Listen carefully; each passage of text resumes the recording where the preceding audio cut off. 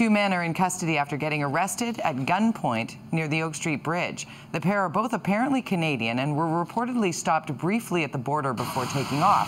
RCMP spotted their vehicle northbound on Highway 99, but it wasn't until they were on the south end of the bridge when officers were able to finally stop and surround it.